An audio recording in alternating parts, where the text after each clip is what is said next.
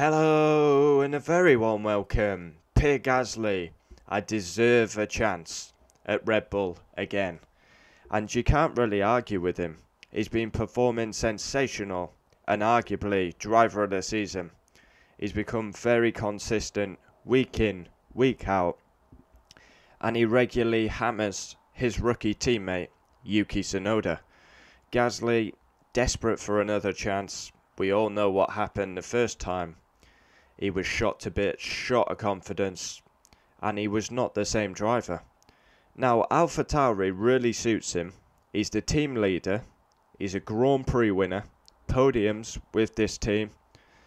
He got better results in AlphaTauri than he did Red Bull. But yeah, the article, I deserve a chance at Red Bull, says Pierre Gasly. Pierre Gasly says he feels he deserves another chance to drive for Red Bull, insisting that his form this year for AlphaTauri has been better than when he was previously given the seat. And you can't argue with that.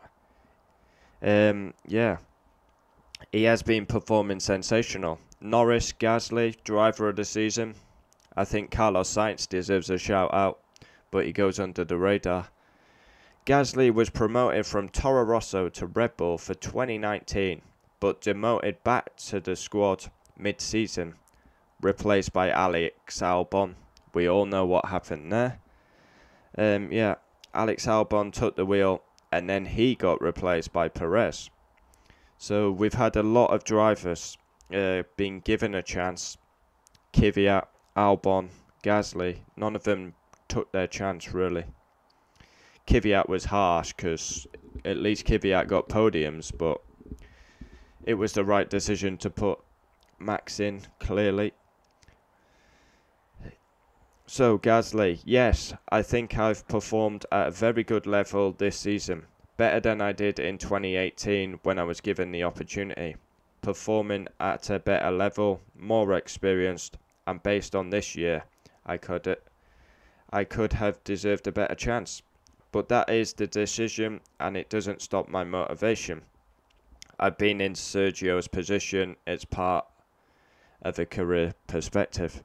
Obviously Red Bull and AlphaTauri are signed up, but let's be real, Gasly wants another chance at Red Bull. And yeah, don't be surprised if he leaves the program. I could see Gasly at McLaren. My goal is to be in Red Bull, and there's no surprise in that. I want to be in a car which allows me to fight for wins, podiums. That's always the target. I want to be world champion. So they made their decision. I'm happy for them. They are having a very successful season.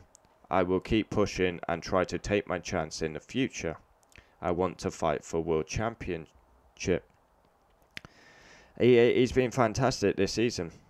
Gasly, 74 points and needs just one more point to beat his total of 2020. Yeah, speaking ahead of Austin, I've not had great races in Austin. The best I did was 10th. But yeah, very consistent driver. He deserved to be dropped from Red Bull, but you cannot argue against his claim that he deserves another chance in Red Bull.